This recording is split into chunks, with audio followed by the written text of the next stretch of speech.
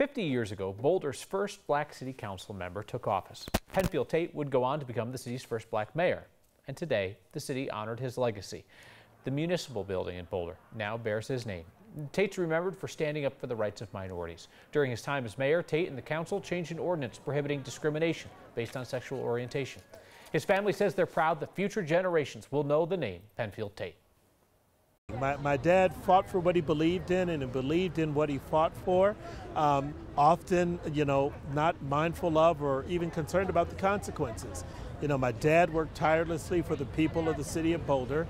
He cared deeply about the city. I describe it as a love affair he had with the city, but it didn't always love him back all of the time. And so I never thought this day would come. Back in October, street artists painted this mural of Tate on the side of the Boulder Public Library.